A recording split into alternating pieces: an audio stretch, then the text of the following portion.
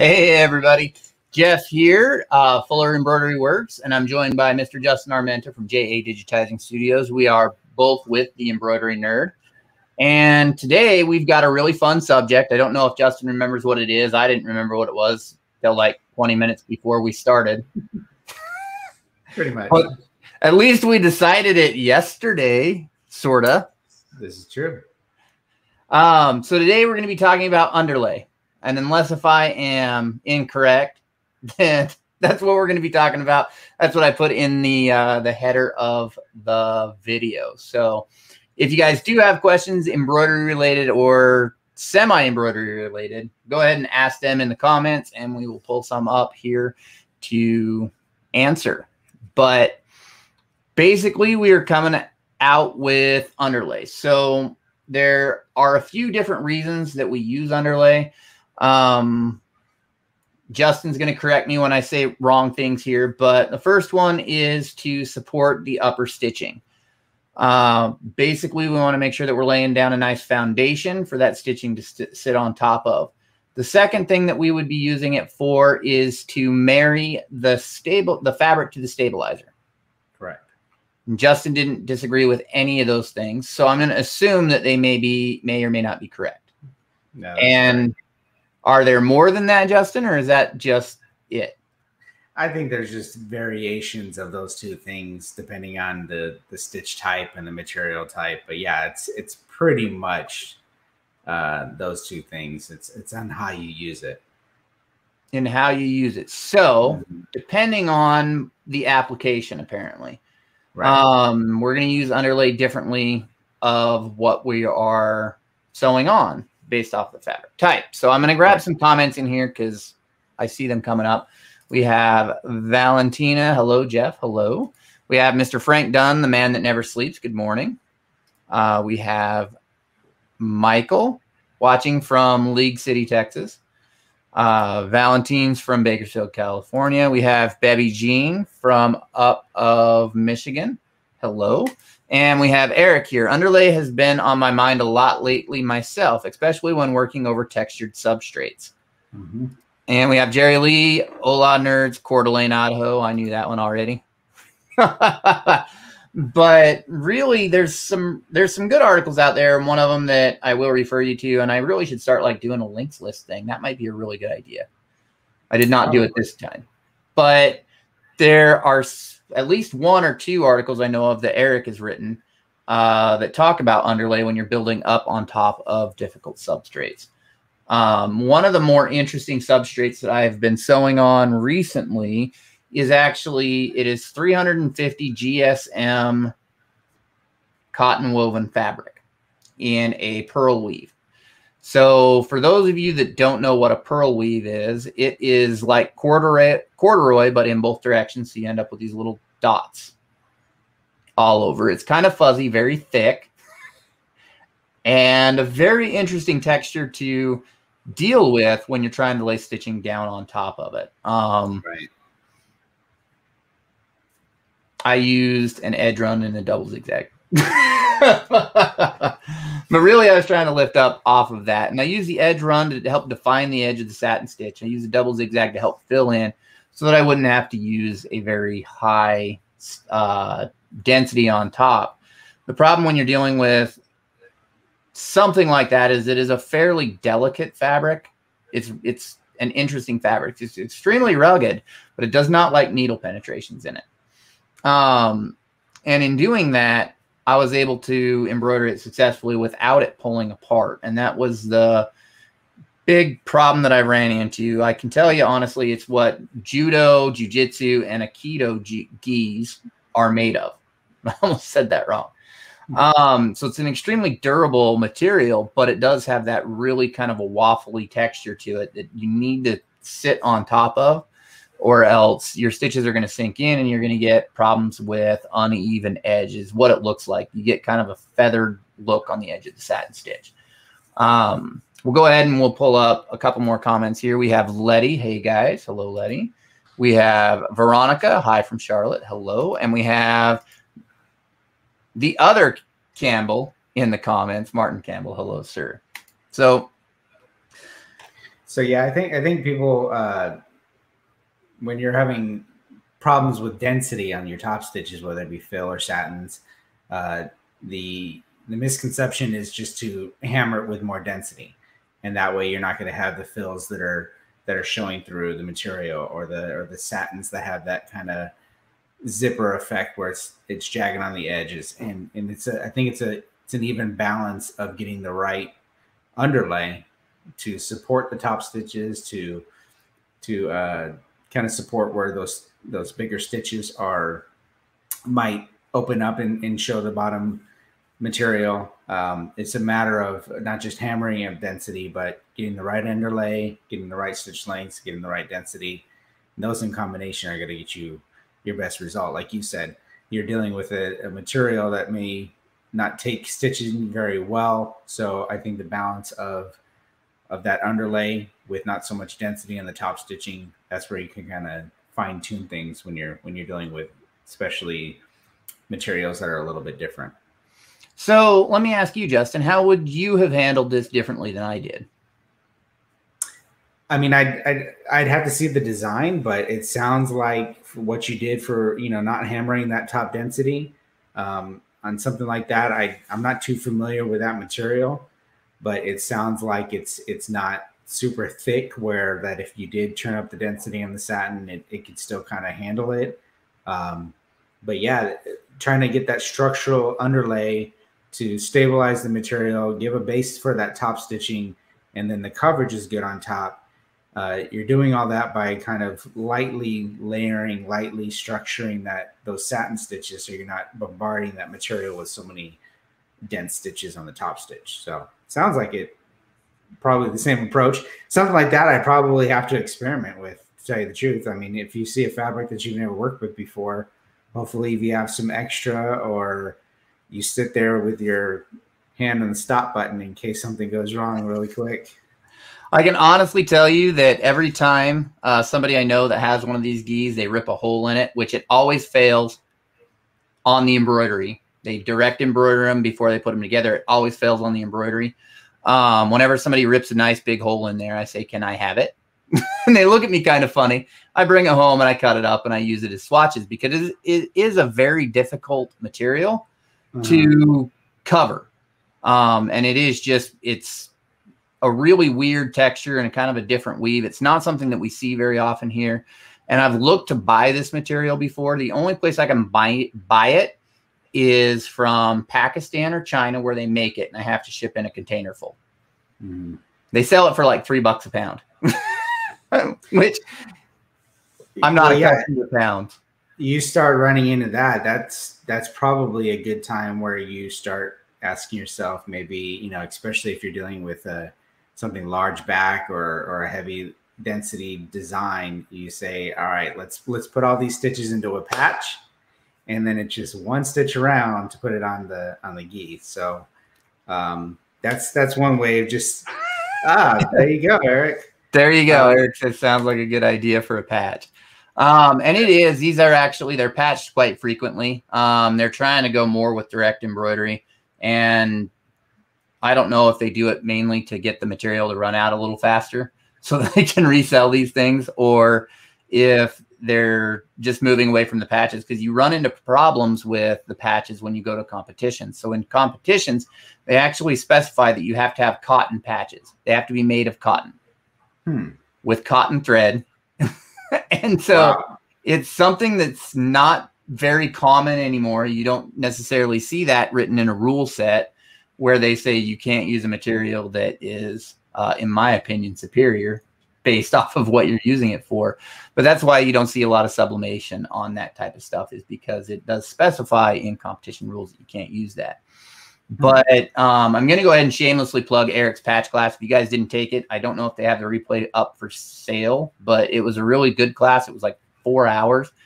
I pretty much call it a TED Talk on patches. It was pretty good. So you might want to check that out. And then also we did a webinar with Lee Caraselli from Balboa Threadworks on shading and blending, and the techniques that she uses very much mirrors in what you want to do with underlay. She builds up in layers as she's moving up to stop show through and to help mix her colors as it goes. But when you start building in layers, you start getting interesting effects, which one of them would be less pull and push. Of course, that depends on the top stitching that you're throwing down on top of that. And Eric laughs. Welcome to my TED Talk, folks. It was pretty good. It was very, very good. It was long. I was not expecting it to be that long, but I sat through the whole thing. And we have a comment here. Cotton thread machine embroidery is cool looking, but can be a pain. Burmalana coal is rough sometimes. For those of you that don't know, Burmalana is a thread that Madeira makes. It is, what is it, 12 weight thread? I don't know if you've used it before, but it's 12 weight thread, and it goes, you have to run it through a size 100 needle. You get a very hand sewn look with it. There's some really cool stuff you can do with it with brushing it, but I'm starting to get way off topic here because you let me talk, Justin, and I will talk as long as there's awkward silence. I will talk, and we might have a lot of that. But Eric says recording will be available shortly, but not quite yet. Awesome, looking forward to that. So let's talk about the different types of underlay that we can use. We have edge run, center run, zigzag, double zigzag, tatami, double tatami. Throw some more in there if you can think of them. Well, the edge run works for both satin and fill stitches. The tatami is basically a zigzag throughout the fill stitch that just goes kind of perpendicular to your top stitching, depending on the angle that you choose. It's from there. I mean, those are pretty much you have your zigzag, your center walk, and your edge run are the basics. And how you apply them and what your density is going to be really the change in it. You know, the density of your tatami underlay, whether you're having it only one direction or you're going to cross hatch it and have it two directions. That's the variables that you need to really choose depending on the garment that you're looking for, or if you're trying to work center out on hats or whatnot. But I mean, typically the center run is going to be something that's a thinner element where it's not going to support so many stitches like a zigzag or a edge walk. So the center run is basically going right down the center of your satin, and it just gives you that.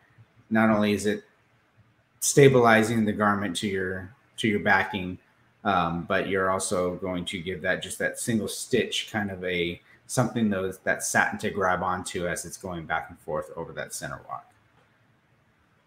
Edge run, basically it's like it sounds. It's a stitch that kind of goes around just inside the edge, the contour of your satin stitches or your fill stitches. Typically it's just about a ½ millimeter, maybe less, inset from the edge of from the satin stitches. Typically that's done with elements that are a little bit wider, and it needs something on that outer edge to kind of grab onto to stabilize, or to reduce that zipper effect on the outside where the stitches just want to fall into the fabric. A lot of times when you get into the wider objects, you start using two different underlays, like a zigzag along with a edge walk. I don't know if we want to pull up Wilcom here and kind of. We can. While you start pulling up Wilcom here, I'm going to grab a couple comments. We have Michelle here from Folsom, California, and we have Natalie from LA. So one of the more interesting things that I see online, and I see it fairly often, is if somebody's having trouble with lettering, particularly when you start getting into narrow columns, the very, very common thing that you hear come out is remove all the underlay. So right. In your professional experience, I'm going to put it that way, are there times that you would remove that? And if so, why and in what case? To remove it completely, I don't think is a good idea. Now, if you are working with really small lettering and you're relying on the software to choose the path and the stitch length of the underlay, you could run into problems because you're working in such a small area. Those computer generated stitches may stick out here and there. Also, if that's a case where I think you're going to be wanting to do it manually. You're going to plot your underlay manually using manual stitches or running stitches. Typically, small lettering, you're going to be doing a center walk underlay. The only times I've really removed underlay completely is if I'm traveling throughout the design and I'm kind of going underneath satin stitches already with travel stitches. Those are going to act as a center walk once that top stitch goes over it. So instead of having a travel stitch on there from, say, an element that's 15 elements before, and then go back over it with another underlay, you're doubling it up, you're adding stitches. So those are times where I'll remove underlay, and it's maybe not even just saying removing underlay, but it's turning off the automatic underlay in the software because you're going to do it manually, or there's something that's already kind of supporting that lettering. Oftentimes I see when people pull that out, you never really get rid of all underlay because there is, like you said, the traveling stitches. And a lot of times it's the traveling stitches that are actually causing the problems, because as you're digitizing, you're laying out objects in Wilcom, you set, and in these cases, I'm talking about hats. I mean, we won't sugarcoat it. Everybody knows I'm talking about hats. But you set your your underlay stitch length at, let's say, 1.5 millimeters, but your traveling stitches are still set at 2.5 or 3 millimeters. And so your underlay runs down, and then as it goes to travel back, you're jumping the 2.5 to 3 millimeters around the corner. And now you're introducing the harder, or I guess less of a curve, where your satin stitch is going down left to right. It's eventually going to kick that on the outside of it. Right. Because if you're doing your underlay manually, your brain's going to think, okay, I'm traveling from here to here, but that also can be the underlay. The software is going to say, all right, let me do all the underlay that I'm supposed to do one part, and then I'm going to travel. So those settings are different. The underlay setting is one value when the travel stitches are another. When you're plotting it yourself, you can say, okay, I'm going to travel, which that stitch is going to also be my underlay, do this element and then travel and so on and so forth. One of the more interesting things that I see with that too is that you can tell when a design they manually plot their underlay versus when they let the machine do it. And oftentimes, if you remove the machine or the auto-generated underlay and you manually plot it, you're going to come up with a lower stitch count. The downside, I mean, I guess it's a trade-off really, is you can either go with the lower stitch count and spend significantly more time digitizing it, or you can let the software do it, and now you've saved time digitizing, but you're going to pick up a little bit of time on the production run. I guess that really depends on the number of garments you're going to be doing. Right. And yeah, I don't think necessarily, I mean, unless there's a ton of lettering that you're doing manually, I don't think it's going to increase the stitch count detrimentally if you use the automatic underlay. On larger lettering, I pretty much use the automatic underlay. I think it works well, especially from Wilcom. The smaller lettering is where I kind of go in there and do it myself. But yeah, I mean, it's one of those things where, again, you can digitize what needs to be done to get a quality design, even if you have a software that has no automatic settings at all. You can do all these type of stitches yourself using manual and running stitches. You can produce these, but I mean, oftentimes that's the difference between a lower tier of a software and the upper tier. Is lower tier, you have to do almost everything manually, and the upper tier, it includes those tools that make it happen faster and easier. I do have a comment here from Cindy. She says, I was trying to increase my underlay to try and cover my background color while putting a light colored lettering on top. It didn't work. I just had to increase my satin stitch. And I mean, this is something that you have to look at. It is a holistic approach, like Eric says. If you're trying to cover a really dark colored garment or a bright colored garment with really light thread, you're going to get show through, and you can increase your underlay to help offset that. But ultimately, you're still going to have to increase your density a little bit to get the coverage that you need. Versus if I was doing, like on a light gray shirt, I was running white thread, there's a good chance that I can lighten things up, because it is light and shadow that you're dealing with, and you're not going to necessarily see that show through that you get on some of those colors. Right. And Eric says, when I underlay manually, I do so when I need to swing the underlay to deal with areas where it pulls to a side under stress, or bridges areas where lettering strokes separate adjunctions. That was a lot of words. I only understood half of them. I think I know what he was talking about.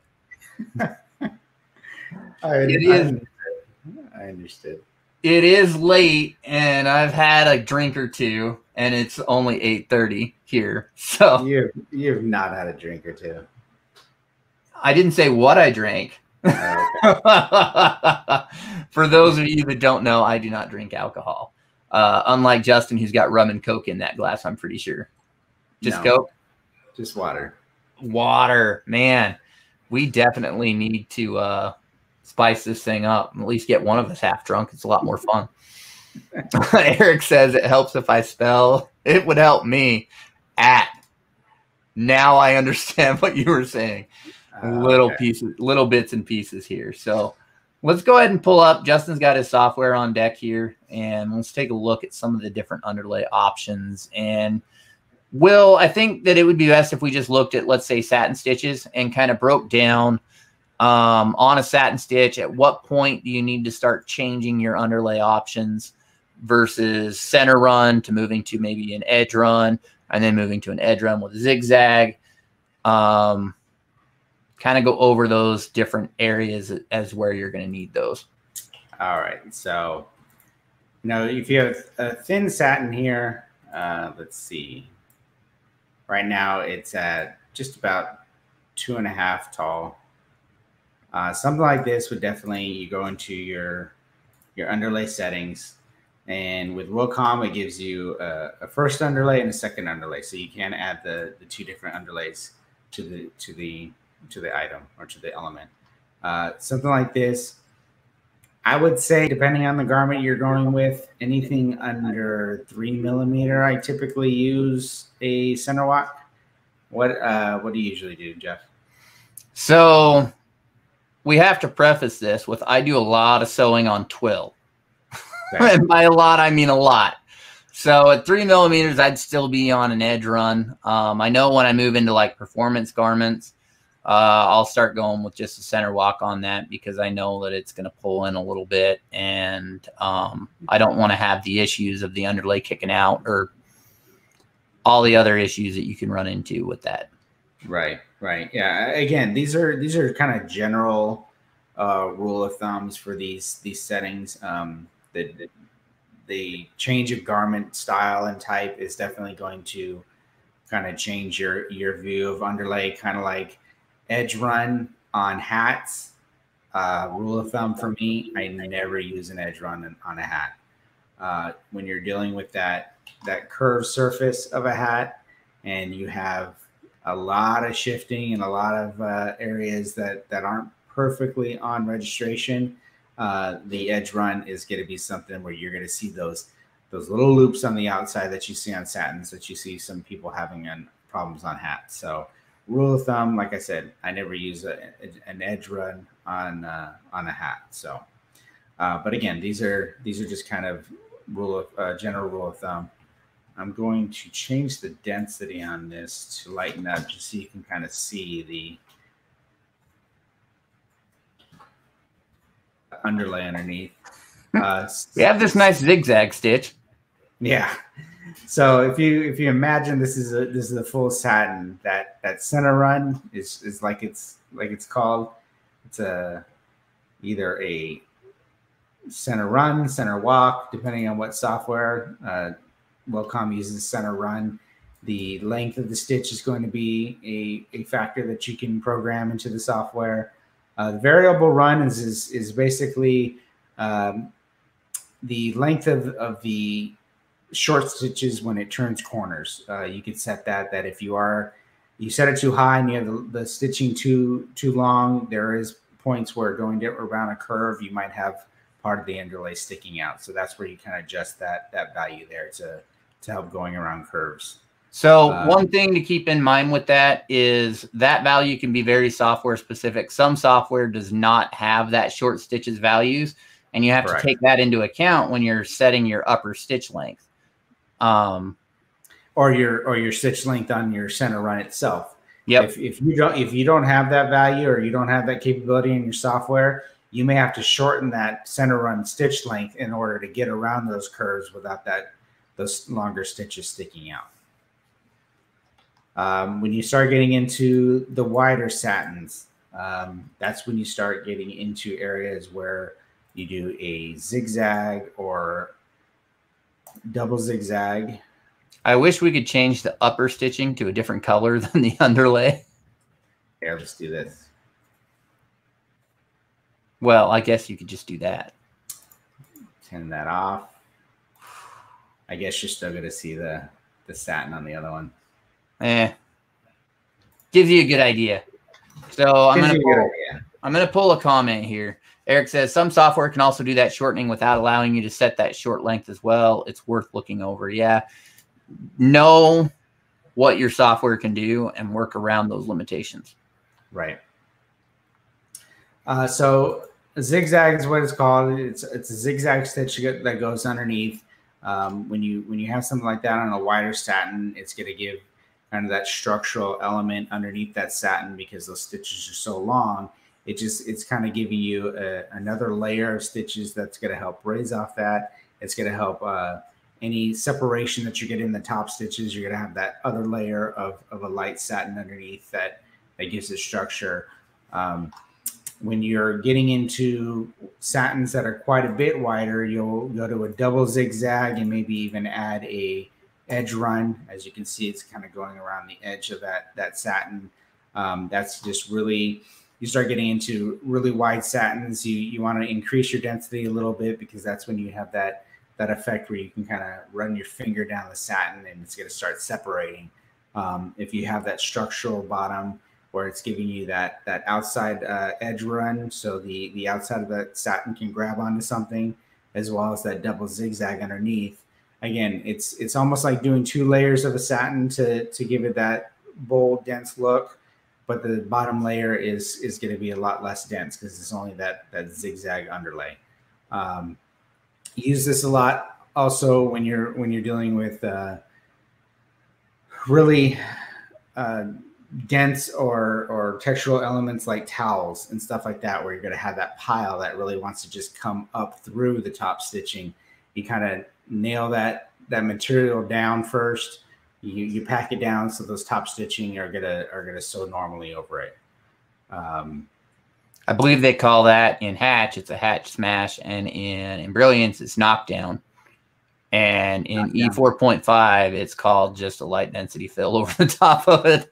Right. Well, the knockdowns and stuff like that that's a little bit different. That's when you take a whole area and kind of knock it down with that underlay type stitch where it's not a full fill.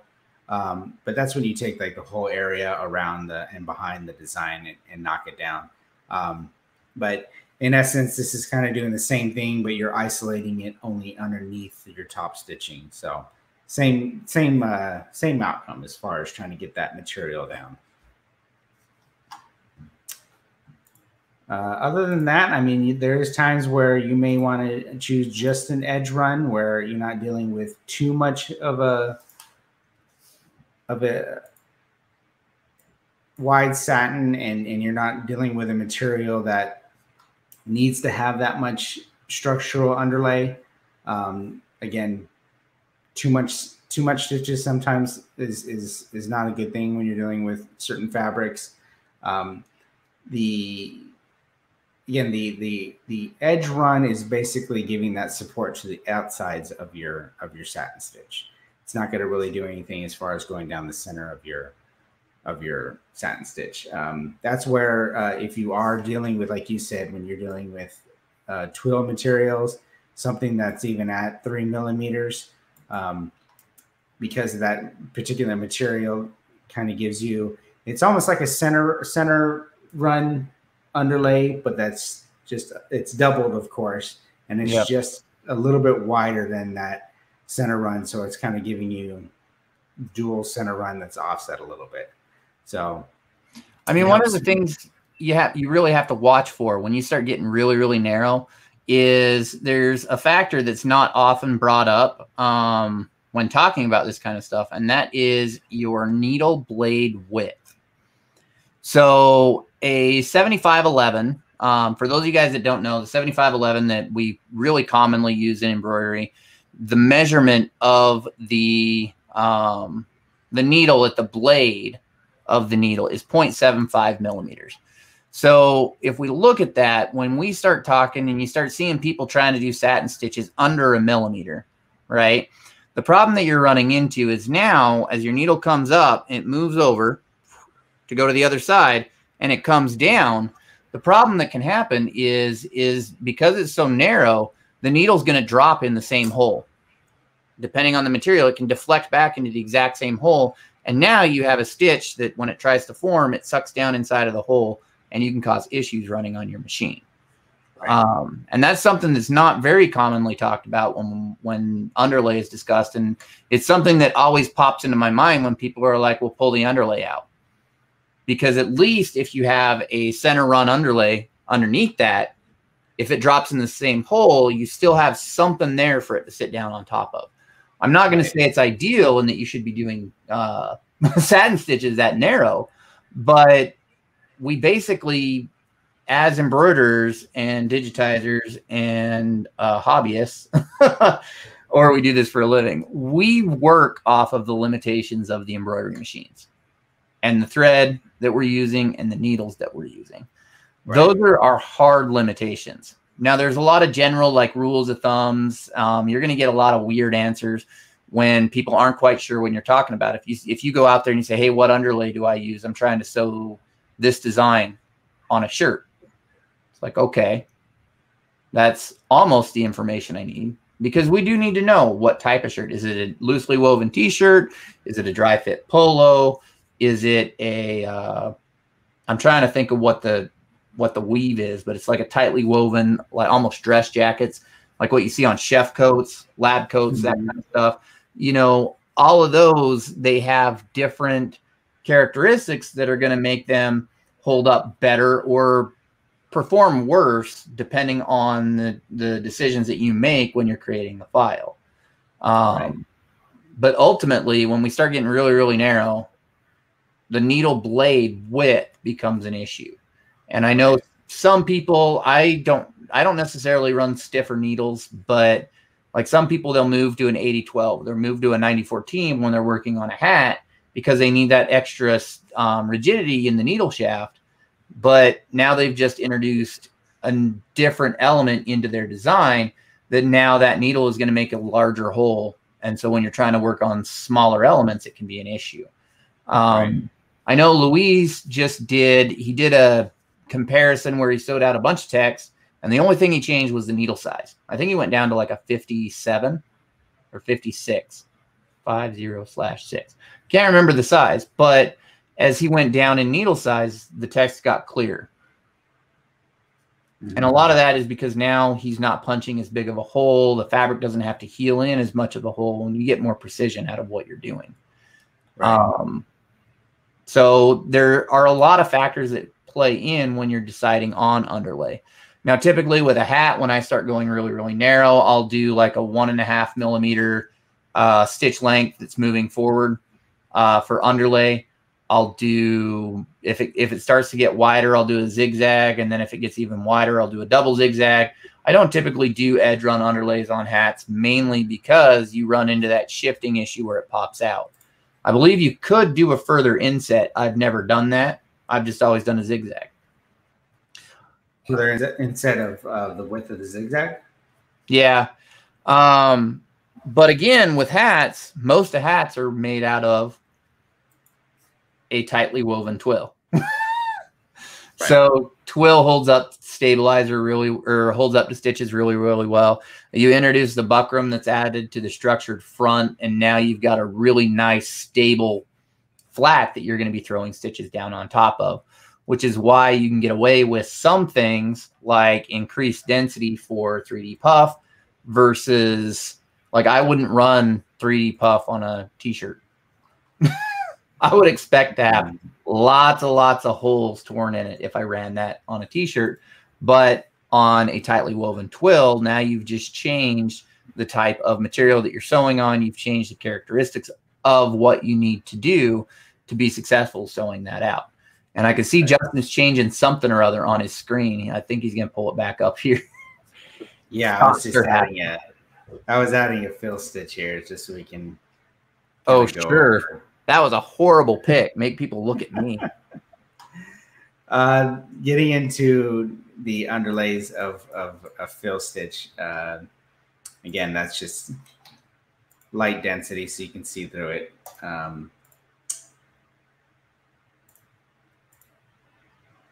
The most common are the tatami, which is, again, it's going to run perpendicular to the top stitching to kind of give you that definitely that structural support. So all those fill stitches are going to sit on top of the underlay instead of sinking into the material. The other thing it does is it puts the pull underneath. It helps offset the pull on the top, because now you're pulling in one direction, and when your stitches come across the top, they're going to pull in the opposite direction. Right. And yeah, and there's times where, typically, it's the heavier or the more difficult material that you're trying to get coverage on. People have the tendency to say, okay, something like a towel or a robe, you're gonna have higher densities, you're gonna have more underlay, because you're really trying to fill in those areas that weave of the robe or the towel is gonna want to show through. At the same time, like you said, when you're dealing with things that are pulling, like dry fit polos, it's kind of going against what you would kind of knee jerk do, and thinking to myself, okay, I don't want as many stitches on this polo.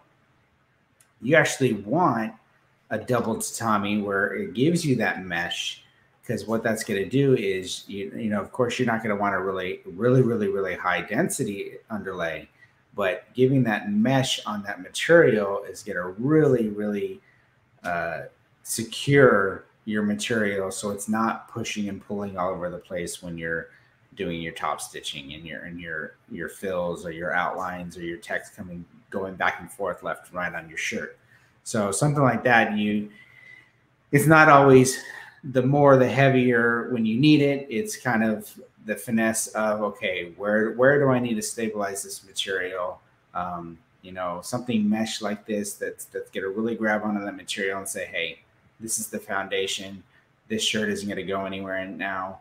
Do your top stitching, and hopefully, depending on your densities and your stitch lengths, you're not going to get those extreme puckers. You're not going to get the push and pull that you'd get when you don't have the proper underlay. All right, I'm going to grab a couple comments here, because this is, Eric says, now you know why I'm always making vector graphics for my slide decks on this. We're learning. And we have Brian Bailey, creator of Brilliant, saying, nerding out for the first time. Hi, guys. Hello, Brian. It's the first time I've seen him join the cast here. So it's nice to have you here. So when you're working on, let's say you're going on just a regular lightly woven t-shirt, what are going to be the considerations that you're going to have when you're planning your underlay, your fills? What are the things that you look at as a digitizer when you begin that process of saying, all right, I'm going to throw a big circle on here. This is what I need to make sure that doesn't become a problem. Well, anything like that where you're dealing with a thinner material or a material that's not going to want to take a lot of stitches very well. The dry fit polos, the t-shirts, it's kind of working in those layers that's going to get you the best result. You don't want to hammer the top stitches thinking, oh, okay, I need the coverage because I'm doing white thread on a black t-shirt. You're going to want to do a little bit longer stitch lengths on your fills, so it's really not pulling on that material. And you're going to really want to build that foundation up, kind of like the one I just showed you on the dry fit, where it's kind of those lighter underlays kind of going in all the opposite directions. So you're kind of stabilizing it, saying, okay, you know, light underlay this direction, light underlay this direction, and then your opposite direction is going to be your fill. So you don't have so many same directions pushing or pulling on that material. So I'm going to interject a question here because I genuinely have it. When you're doing multiple fills like that, do you want to path them out so that they sew from one side to the other, or do you want them to sew partially towards the middle and then run over to the other side and sew back towards it? No, I try to make sure, and this is where if you're really working with a material that's gonna get it kind of be temperamental in a way, when you have underlays, if you're not paying attention to where your start and stop points are, if you do use an automatic underlay in, you know, a software like Wacom, you don't put the right start point, that underlay may start in this corner, work your way up, just run back to this corner, work your way in this way. And if you start having points of the underlay where it's meeting in two places where they're kind of opposite directions, inwards and then inwards, you can possibly get buckling in that material. So I think the best possible way is kind of that smooth path where you're going one point to another. Then you can run or walk over to another area if you need to. Like if you're going from left to right corner, you walk over to the top left to bottom right corner. So you're not kind of having these different underlay patterns coming in and meeting in weird places. Yeah, definitely weird results when you do that. I've seen a lot of people call it, and Ramona did a video on this where she called it the pinch. And that is where if you're throwing down fills and they're coming on a softer material, you got to think of it kind of like a wave. And you can see this on hats, which is kind of fun. But if you're moving from one direction to another, you're starting to push the fabric in that direction as it pulls in. You're pushing and you're creating a wave. And you can, if you're not careful, you get that wave tall enough, then you run around to the other side and you come back. Now you've got this, Justin said it was buckling, but you get this like hump, raised hump. Yeah. Yeah, of fabric in there, and you're gonna, of course, that's not gonna be underlay. And then when you throw your top stitching down on top of that, because you've added or you've pinched in a textural element that has vertical lift to it, now when your fill comes down over the top, it's gonna stick out pretty bad. Right. And you start throwing in factors of not hooping tight enough, and that material is just that much looser than it should be. Like you said, it's not just a matter of that material maybe just kind of weirdly buckling where they meet, but you may have that pinch of, you know, a good millimeter or two of material because it's so lax in the hooping and how tight it is, that those 2 points come together, pinch a piece of material. Now it's kind of rendering that one line kind of non-underlay, and now you're just coming over with the top stitching. That's why it's so important on hats to do a center out underlay no matter what. I try to go global underlay on hats as much as I possibly can, to kind of, because if you watch a fill that you plot onto a hat and you use automatic underlay, that underlay starting here, coming over here, and just stop it before it even does the top stitching. And more than likely that center of that hat's kind of buckling up like that, because you're not kind of laying it down, flattening it out, saying, all right, give me this flat surface to work with for the remainder of the design. Yep. So I'm going to pull a comment here. It's Eric. Crashing the wave and stitching it down is the worst. I'm not a fan of it. I had early on in my embroidery career, I had this interesting design where it was of course they had to go from back to front on the design, but the problem is the back was on the right panel about 1.5 inches from the center seam, and the front was on the right panel about 1.5 inches from the center seam. And so I had to start on one side and move over to the left side. And this is when I discovered, this is when I stitched my finger to a hat, we'll be honest, and that's when I started using chopsticks to hold that. But that was the problem I was having. As it was moving from the left panel over to the right panel, it was starting to do that wave.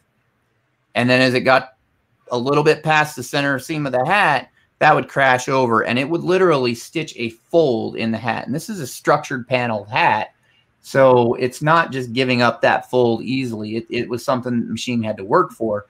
And sometimes, you know, you're stuck by the design that it just has to be that way. And there are things you can do to try to mitigate it.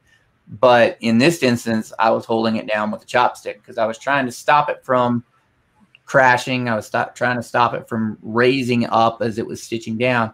I essentially was giving it more stability in the center by pushing it down with a chopstick. Right. And I don't recommend that. But I would use a chopstick over my finger any day because people laugh when you go to the emergency room with a hat stuck to your finger. Yeah, I bet. That's why on hats, like if you are dealing with something that has kind of individual elements where you can't do, you know, a global underlay across the whole surface of the hat because you're going to fill it eventually or have elements on top of it everywhere. When you have those elements that are kind of sporadic through the hat, that's when you really need to pay attention to the sequence of that you're doing things. Because if you sew, you know, this one that's a little bit left to this element here, and that's going to push your hat in just a hair this way, and this one's pushing hair that way, that's when you can get a lot of that buckling. That, like you said, hopefully resequencing can take care of that, but sometimes it's just... I mean, ultimately, if we sew a small element to the right of the seam and we sew an small element to the left of the seam, chances are that seam's going to push up a little bit. Mm-hmm. And then if we come down and we sew an element directly on top of the seam, now we've pushed that down and we've got a bubble between both sides of the element. And now we try to sew over that. And one thing that we need to consider is when we are nailing these things down to the stabilizer is that if we get bubbles like that, when we go to smash that down flat, now we're putting excessive pressure laterally on the stabilizer, and that's something that's made to be dimensionally stable. And it can cause your stitching to break free of your stabilizer when you're doing that. And there's what you have to do sometimes. But if you can at all avoid it, ultimately you're going to get a better stitch out. Right. Yeah, exactly. So, well, Justin, again, showing me on full screen here. Sorry. Everybody likes to look at me. So back to the fill options here. There's the edge run, of course, which pretty much, generally speaking, the most widely used is a combination between a tatami, which is the direct perpendicular stitch to your top stitching, and an edge run, and that kind of gives you that stability around the edge, so the shape of your fill is not going to pull in so much to distort the shape. So those are the two main ones that I use when it comes to fill. There's the double tatami when you really need to structurally stabilize or push down that fabric and such things like, you know, robes and towels that we talked about. Zigzag under a fill, I don't think I've ever used before. I don't see a use case in which I would want to do that, because generally your stitch length becomes longer than your top stitching. Right, and the zigzag setting is basically the same direction left and right to your fill, so it's not giving any structural integrity as far as, you know, building that perpendicular bottom stitch. It's kind of going the same direction. I thought it's an odd, you know, choice in Wacom, but I've never used it. So unless anybody else can tell me that there's good use for it, I don't think I ever will. So maybe if you narrow it up so it looks like a satin stitch. Maybe. So one of the things too that you need to look at is your start-stop points. You saw on, if Justin wants to pull his screen back up here again, you have that wonderful lateral line that's running down there to center, and chances are it's doing that because it's plotting the underlay and it's ending up across the way opposite of where it wants to throw the fill stitch. So it's adding in just a random run stitch in there to compensate for that. Now, one of the most evident designs that I've seen for that kind of an issue is when you're working with glow-in-the-dark thread. And I don't know how often you do that, Justin, but when you path a glow-in-the-dark thread design, you can do a full fill on top of it. And one of the interesting things is if you have any traveling stitches underneath, when you turn off the lights and that glow happens, you see the travel stitches through the glow fill. I did not know that. I know that because I've done a lot of it. And it's like every time I do a glow-in-the-dark design, I forget about it. And I'll sew it out on my machine and I'll pull it off and I'll hit it with light and I'll turn off the lights. And there's my weird, like, half arc travel circle that Wilcom threw in there to get from point A to point B. This does look like almost you have trapunto on because it is traveling around the outside edges. I have an edge run on. Yeah, but you can set trapunto too. So that means if it's going to do any travels, it's going to run around the edges. No, don't have it on. Oh, I'm impressed that you were even able to find that in the myriad of menus. But I was just demonstrating here, as you can see, like if you choosing different start and end points, because this start point was set down here in this corner and the fill direction is going to be at this angle here, it's going to want to start perpendicular to your fill. So it's going to actually walk over to that corner because I chose the start point over here to start that stitch perpendicular.